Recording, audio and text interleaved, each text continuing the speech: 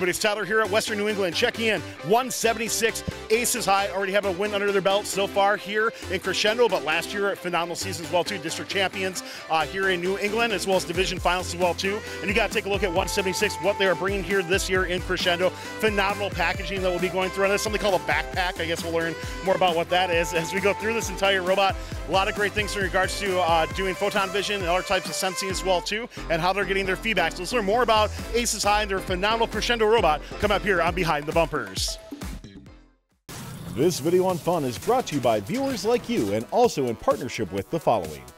Discover how Kettering University students engineer their success with Kettering's amazing co-op employment programs where students earn great pay and gain valuable experience. Those accepted into Kettering University can apply for a robotics scholarship, providing up to an additional $5,000 a year in tuition assistance. Head on over to kettering.edu/first to learn more and apply. Support Fun's content creators when you sign up for a membership on YouTube Join. You'll get access to special perks like emotes, loyalty badges, and Fun members will even get early access to our scheduled videos and more. 100% of this revenue will go back to our correspondents to help recognize their efforts. Click the join button in any YouTube video to pledge your support. Jack, let's start up on this rod. Talk to me a little bit more about what you're using for Swerve this year, and then we're going to go into your awesome intake and detail more into that. Okay, so our Swerve modules are SDS Swerve L4s. They're powered by Kraken X60 motors, and yeah, that's about all. All right, tell me more about your intake. Our intake is powered by a Kraken X60, and it's under the bumper this year because we want to minimize damage on our intake. And we use these two hot dog rollers down here. They're plexiglass covered in a rubber tube. And then we use these two passive wedges to make sure our note gets centered, ready to get staged through our the rest of our intake. We also use these two rollers with our inner carriage with the power takeoff. That just ensures that we get the most grip that we can and get it pushed up in here. We also have a laser can up here to make sure we have a note staged. And our lights will flash whenever we have a note, and then they'll turn red when they're staged. Look at your intake so far. Were there any big iterations or changes you made once you kind of got this under the bumper going? So at first, we were having a lot of trouble finding the right compression to successfully take in the intake. And we found that it would always get caught on this rail right here. So we implemented this little wedge with some low friction tape, and that's how we came up with our intake that we have right now. Let's pass over to Anthony, who's going to be talking about, you got a cool custom gearbox that we want to run through, and then we're going to be hopping into your elevator as well, so tell me more about it. Absolutely. So, Jack, if you could prop up the Superstructure, that'd be great. Yeah, so as you can see down here, we actually have a custom gearbox on either side, and it is powered by two Kraken X60 motors. This gearbox is actually connected by a hex shaft that goes all the way across to give it optimal power and balance. So we have this connected up to a chain drive, which is similar to the one on our 2023 robot, which we use to control the degrees of freedom on the arm. Aiden will talk a little bit about the chains as well. So now I'd like to move on to the rest of the Superstructure, and especially our climbing system as of right now. Jack, if you could put it in climbing, that would be great.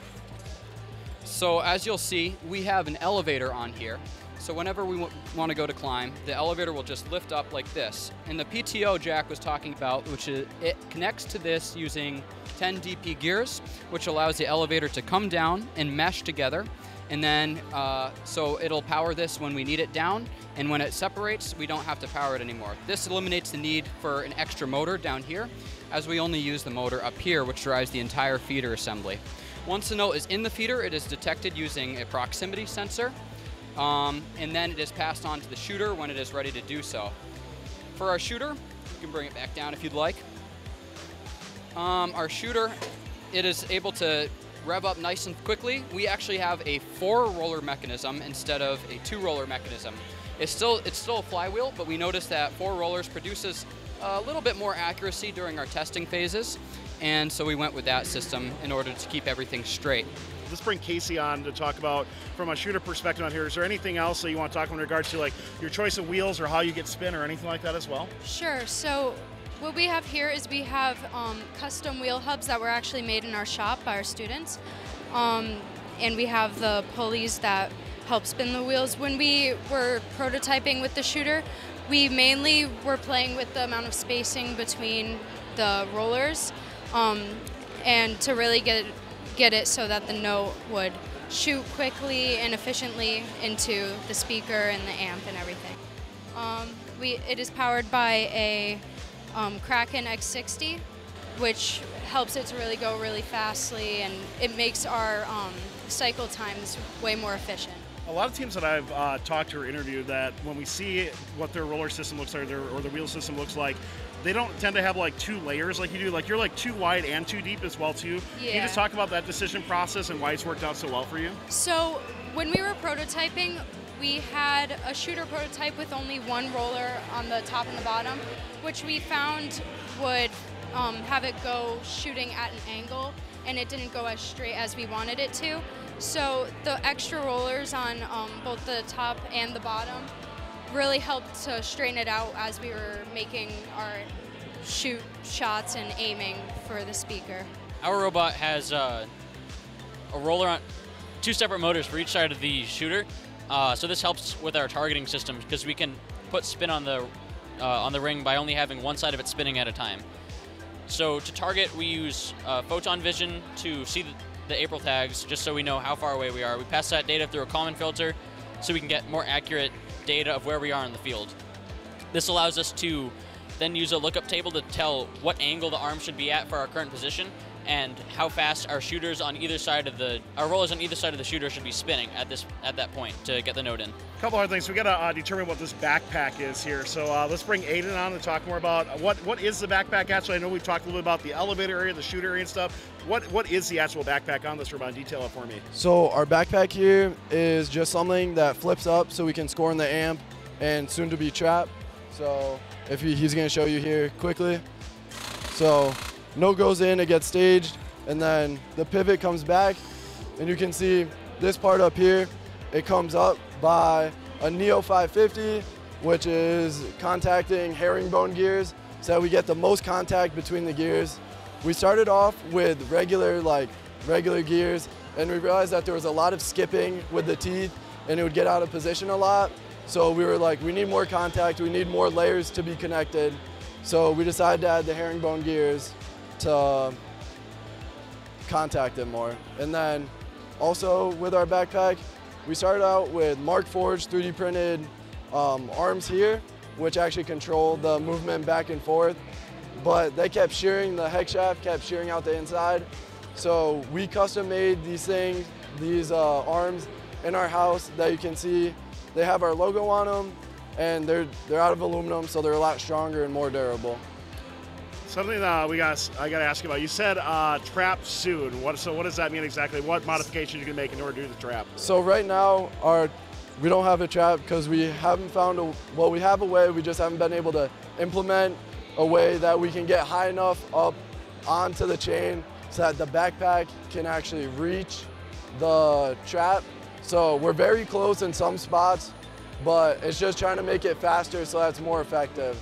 Right now we're figuring out it's not as effective for us to go for a trap when we can just score 3 more cycles or 2 more cycles and get the same amount of points.